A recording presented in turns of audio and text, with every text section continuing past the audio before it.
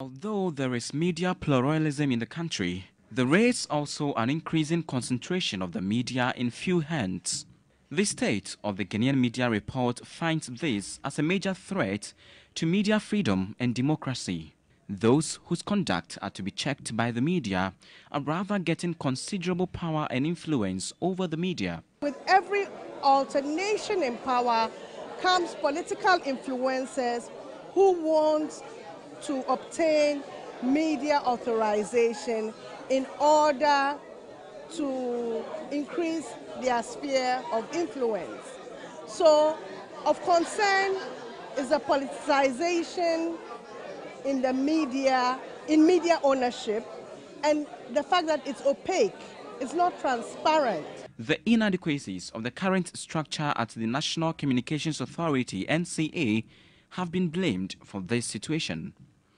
The report says governments grant frequency authorizations to their sympathizers when in power, and these political faces behind some of the media ownership leave room for partisan actors to control public discourse to a larger extent. The lacuna has been occasioned because we don't have a broadcasting law. So we do have a problem. So we know that young people are susceptible to content that they consume.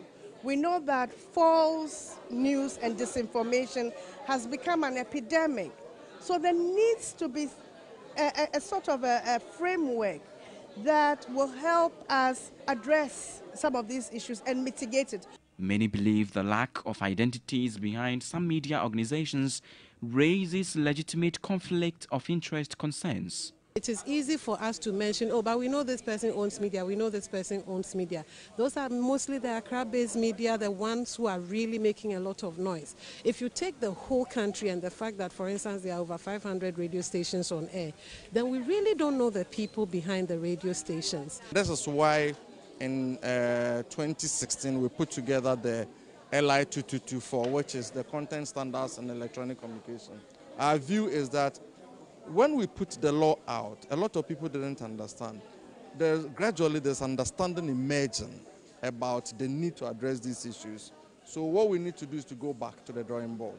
Currently, there is a move by the Registrar General's Department to better clarify the registration of companies and to have their directors or managers individually listed.